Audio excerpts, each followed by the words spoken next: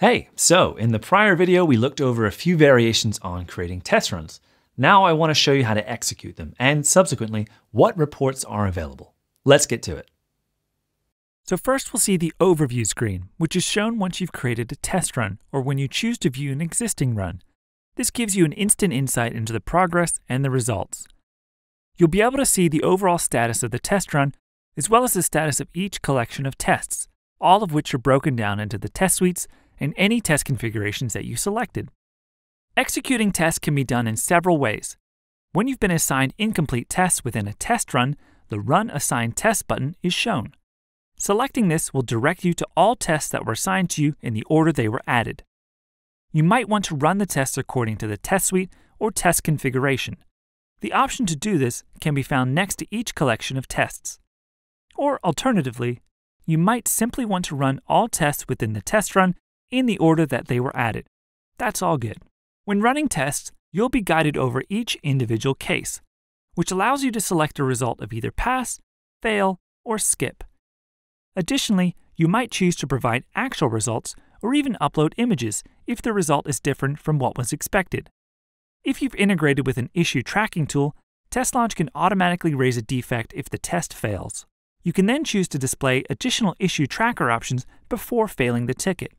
But we'll go into this in greater detail in the next video. If you return to the test run overview screen, you'll see the progress of the test run. From here, you can reassign users to different groups of tests simply by clicking the user's avatar and selecting from the dropdown. At any stage during the run, you can stop and come back at a later date to restart from the point it was left. At the top of the screen, you'll see some additional tabs. Clicking the Assigned People tab will give you an overview of all people involved in the run, along with their progress. If you click on the Individual Cases tab, you'll be shown each single test that's included in the run, as well as an option to edit the result, expand the test details, and view any issue tracker tickets. These test cases can also be filtered. You can choose to rerun tests based on the result at any point during or after the test run.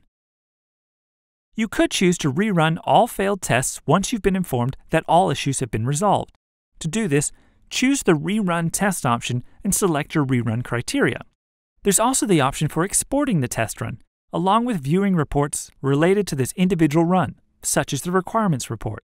Let's look at other reports that are available. There are several reporting options for both a single run and all runs within a project. Under the Test Runs tab, you'll find the reports dashboard called Reports and Charts.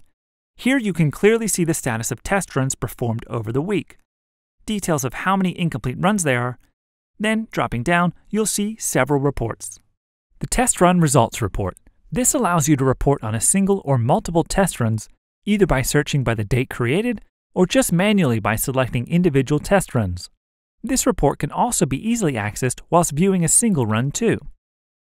Once generated, the report will give a quick overview of all tests and key statistics, such as completion rate, along with the ability to view individual tests grouped by their result. Finding trends in your testing process is always important, and TestLodge can help you with this in the form of the Common Case Results Report. This report allows you to instantly see which test cases have been passed, failed, and skipped the most.